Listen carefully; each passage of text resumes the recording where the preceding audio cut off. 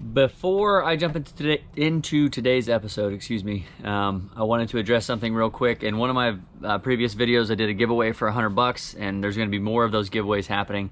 And apparently, some accounts are going around trying to spam people. What they're doing is they're taking my profile picture, my little circular icon, and they're making an account with the same picture, and apparently it says text some number. I just want to be clear, I will never ask you to text me. I will never ask for any of your personal information directly. All of the giveaways are through an entry site where you enter your name and your email, and if you win, I will only contact you via email. I do apologize for that. Some people just suck, unfortunately, for lack of a better word. So just a heads up, I will never ask you for any of that information. If anyone texts you or messages you and says that you won, other than an email from my info@Key West Waterman account, just know that it is spam, so don't give them any information. So again, sorry about that, but let's get to today's episode. Enjoy.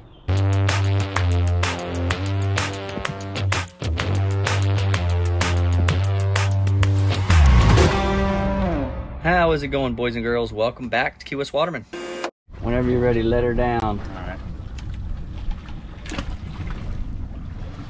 Down she goes. How is it going, boys and girls? Welcome back to... How does it do that? Welcome back to Key West Waterman. My name is Aaron Young. So last time I was out deep dropping, I made a snowy grouper video, kind of commercial. We caught a little bit of everything, but one of the requests that I had was a tile specific video, so that is what we were doing today. I've got a little different crew with me, you know, cooking with clams back here. I've got the man, the myth, the legend, John from Koa. I've got James, master whittler extraordinaire. It's an inside joke. But yeah, we're out here just kind of goofing off. We're not commercial, John needed a break from the shop from making spear guns, so we're out here goofing off. And I'm gonna go over some of the tile rigs, what bottom I'm looking for, and a little more in depth on tile deep dropping. So we've got our first bait going down. This is what I am fishing. Looks like absolutely nothing zoomed out. You'll see just some really little subtle humps. If you watched my snowy grouper video, you saw the structure was a lot more substantial, bigger rock piles. I'm fishing the top of it. Here I'm fishing the bottom side of these little humps. So we'll check a few spots and hopefully we catch some fish. First bait's down. So we just had a little tick on this one. The tile rigs, I like to lay them flat. Best deep dropper in all of New Mexico taught me that, Matthew Conrad. Thank you. We're gonna try and fish two today without making a cluster here. And a little bit of current, about a knot of current. You can open it back up. Just do what you were doing before, lay it flat. Just let that one go. The bottom I'm fishing is very low relief. There's not a lot of rocks here, so it's okay to lay them down. A lot of times you'll snag if you do that.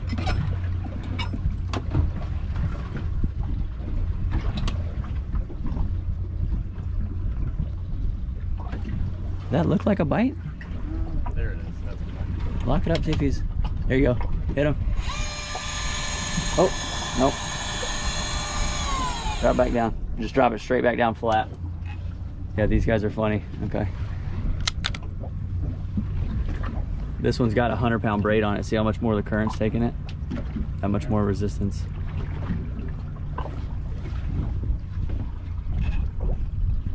Check back in. This is a boring process. Yeah, Fish on! I saw a lot of guns. Fish on! Guys that keep hilarious. I like the monkfish. So he's still fighting, which makes me think it's a tile. Oh yeah, big tile.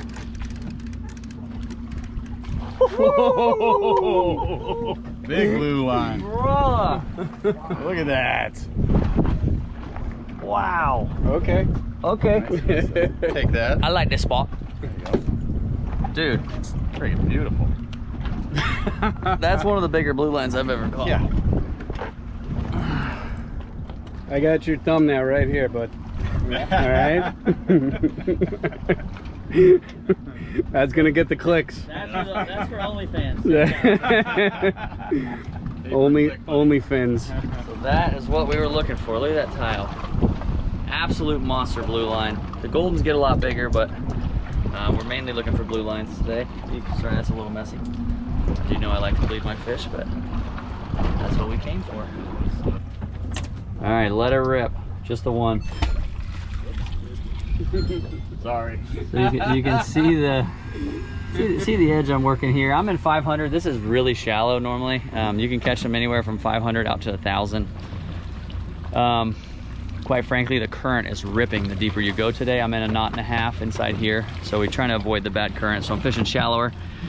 And I will show you my tile rig. This is for blue line. If you remember my snowy hooks were between 14 and 16.0. These are actually 11.0, and I'm just using little smaller chunks of bait, but it's essentially the same rig, just a long chicken rig. Normally fish about 4 hooks. Today I'm only fishing a 4-pounder because a little bit of a current, but not terrible current. And then with tiles, I like to put a weight up here. It just helps lay the rig down flat on the bottom. So that's what we're working with.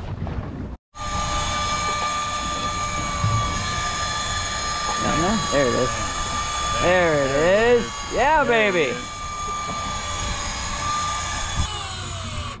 Blue line. Another big one too. Jesus.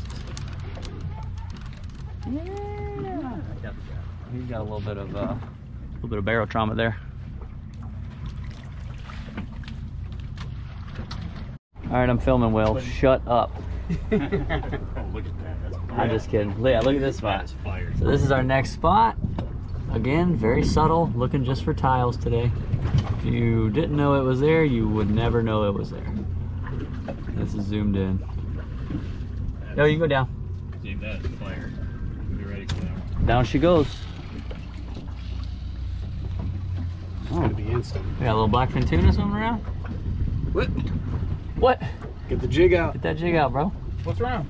No, I'm kidding. It we looks don't know like yet. there's a little mark at like 2. What he just painted up, that is fire. Look at It looks that. That's great. beautiful.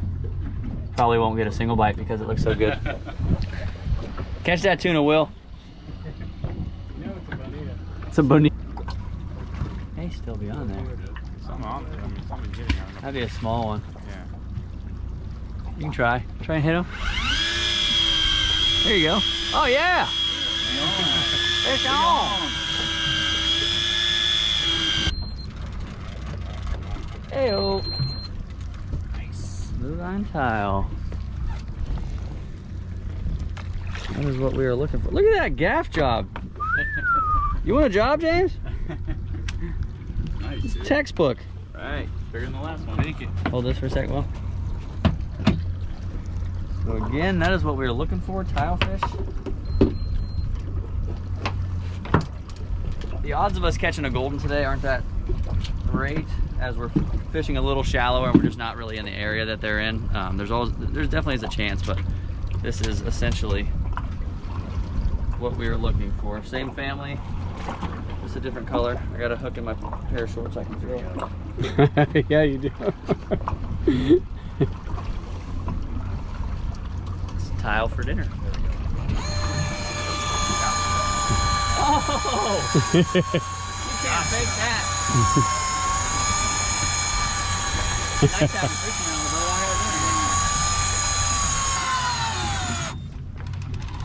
I Gosh, nice. Tile fish, baby. Love it. There you go. Dude, through the mouth. Through the mouth. Don't hurt the meat. Tiles are biting. Literally, exactly. You know, and the way that they're pinned up against the mangroves and the rocks, it's enjoyable. And then if you hit it on low tide, they got nowhere to go. They probably should leave it open, right? I would tighten up just a sec. Give me another one. There you go. Stay on there, baby. The fact that the fish is still fighting on the way up lets me know it's normally a tile. The snowy groupers, the swim bladders will fill up and the fish will float a lot sooner. The tiles will fight pretty much the whole way up.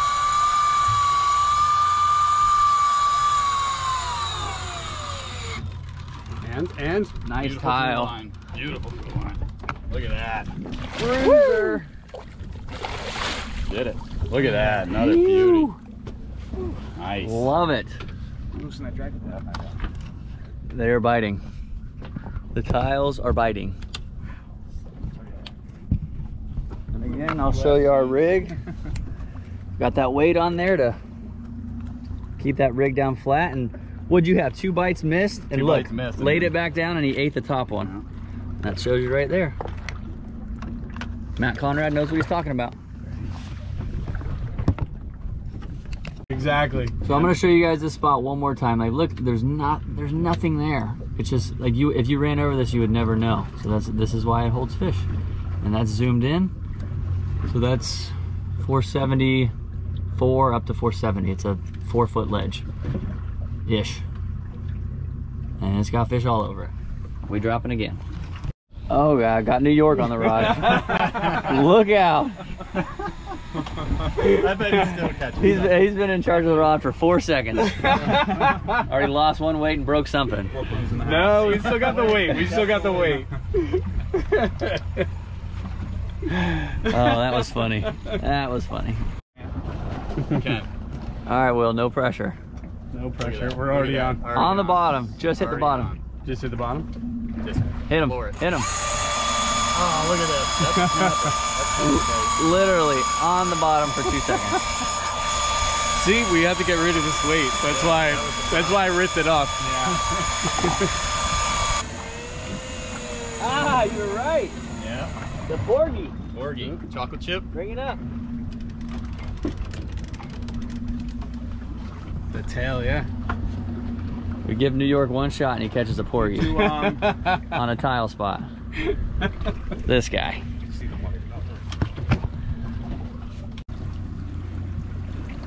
There you go. Look at that thing. You're good. How do you feel? Feel good. Yeah. Successful. It's a nice. Came all the way to Key West from New York to catch a porgy. You know? Almost dropped an F-bomb there. I think that's the humor I'm getting in it right now. Is you're from New York and you're the only one so far that's got a porgy. All right, we're gonna drop on that one more time. 2,000 miles. Behind us, yeah.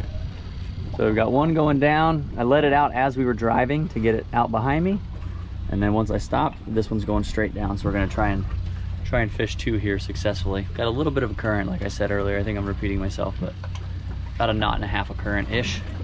So we're moving, but not crazy aggressive or anything. Oh, you got bites, literally. You got bites already. Lock it up. Look at that bottom one. There you go. Dude, the second it hit the bottom.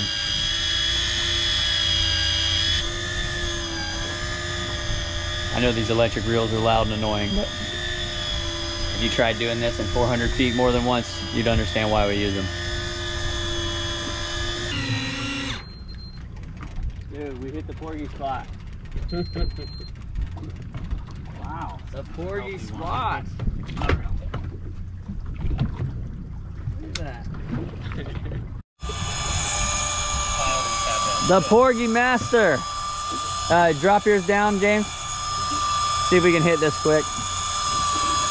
Dude, we caught a big tile here, first drop, and now the porgies are just tearing us apart, which is fine. Porgies are delicious. I'll take it all day. I put it there. Oh. Nice porgy. The porgy slayer.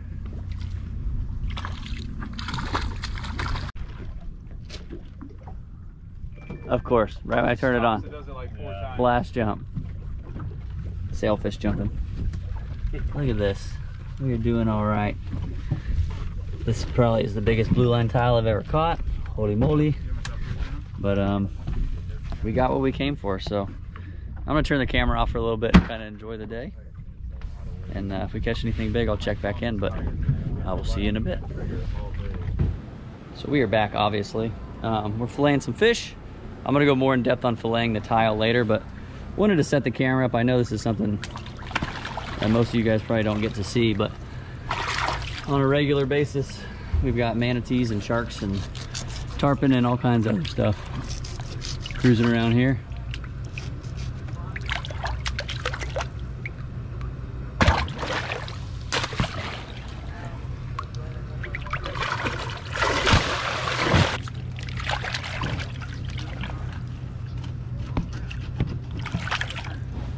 Try and get one of the sharks over here. Here we go.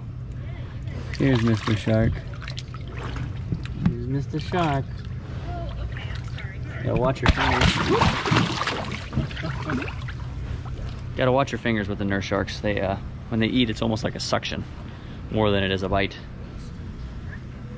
Pretty cool stuff. We'll see you back at the house.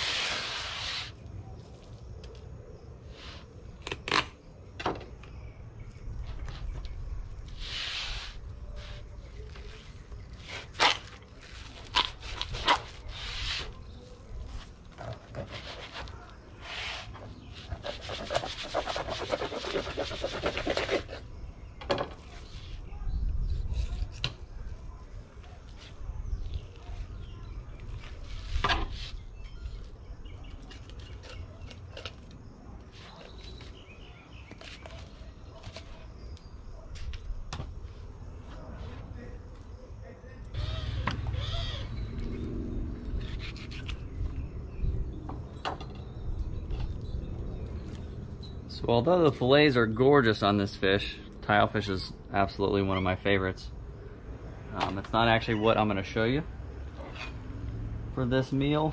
Probably won't eat this tonight. I'm probably going to do it tomorrow for lunch, but there's a lot of meat left on this fish. We talk about this all the time. I've done it with smaller fish, but wanted to demonstrate on something just a little bit bigger.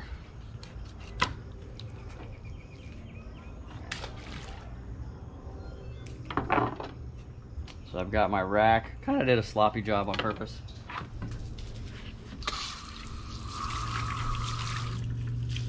Or maybe I just did a sloppy job and I'm lying, I don't know. So take my serrated.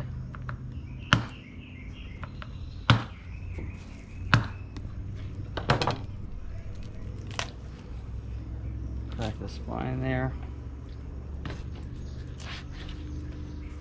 And Will is actually going to take the head and the collar, and he's going to do something on his channel, Cooking with Clams, so go check that out. And this is the piece that I'm going to have for lunch tomorrow. I'm going to throw that on the barbecue just like that. I will see you tomorrow.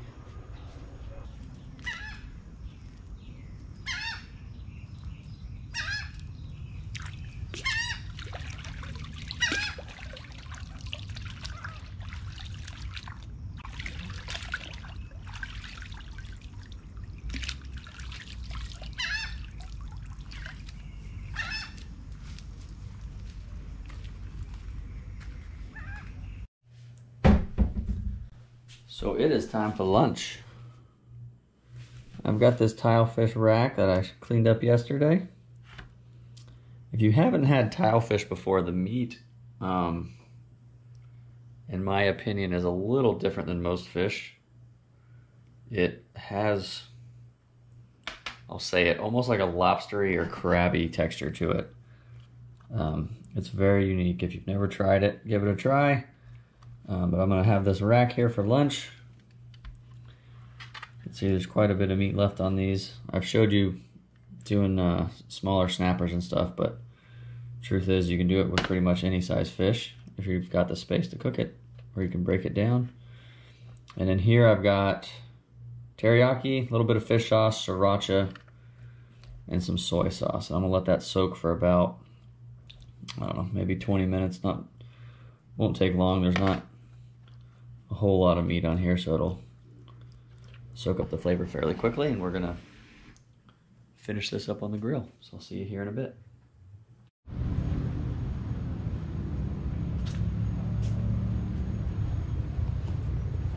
Welcome to my backyard. If you haven't been here before, I've actually had a lot of requests about more backyard videos. Love it back here, it's beautiful. But I'm not sure what you guys are talking about, whether you're talking about, I've done some spearing out of the back, I've done some swimming around the canals and stuff like that. I don't know what you're referring to, but let me know. Happy to do more backyard videos. They're easy and they save money. I'm gonna reheat these asparagus. I just seared those for a second, got a phone call that I had to take. So I've got my tile, grill is piping hot, and I added a little non-stick rack here. The grill tends to get a little sticky on fish unless you're doing olive oil coating. I did it's mainly teriyaki, so that's probably gonna get kind of sticky, so I wanted to try it, like I said, with a non-stick rack. I need one of those fish, I don't know what they're called, they pinch the fish on both sides, but that won't take long at a high heat, so we'll see what that looks like when she comes out.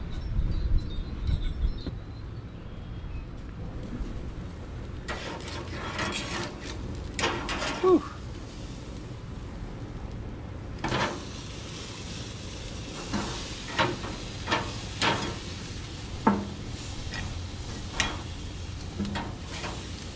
That did not take long. You can see I overdid some of the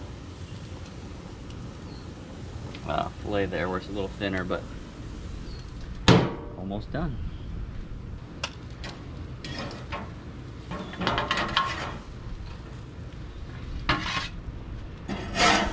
Uh-oh. Asparagus going all over the place. Woo, hot.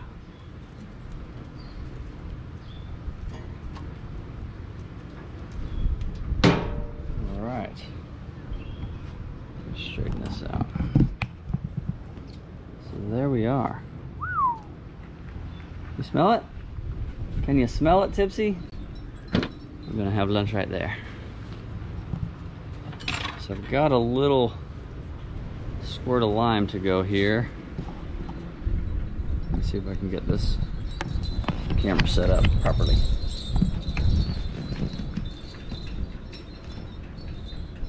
There we go, that'll work.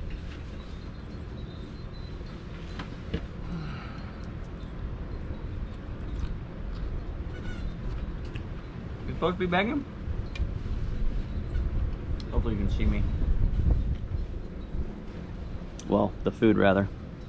I don't really care if you see me.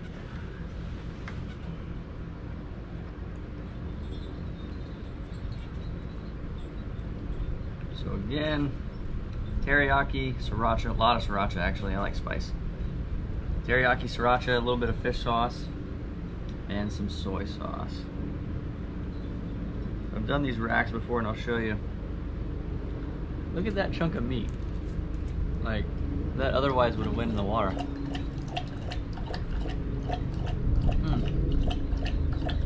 That is all right. Like I said earlier, tile has, if you've never had tile fish, Tipsy's having a drink of water. If you've never had tile fish, it's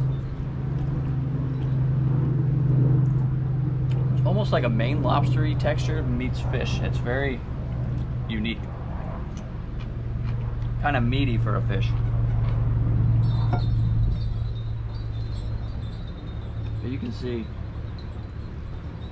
I did kind of a crappy job filleting on purpose, but you can see just the amount of meat that's still on there. This is probably gonna be more than enough meal for me. So give it a try.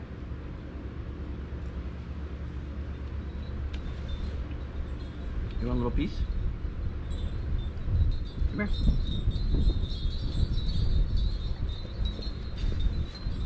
Other than that, that is all I've got. Thanks for tuning in. I do appreciate y'all's time as always. If you've got any questions, leave them in the comments.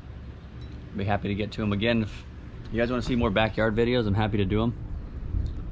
Maybe we'll do a whole episode back here or something, I don't know. Love it back here. I will see you guys on the next one. Enough rambling. Enjoy your evenings and thanks for tuning in. Later.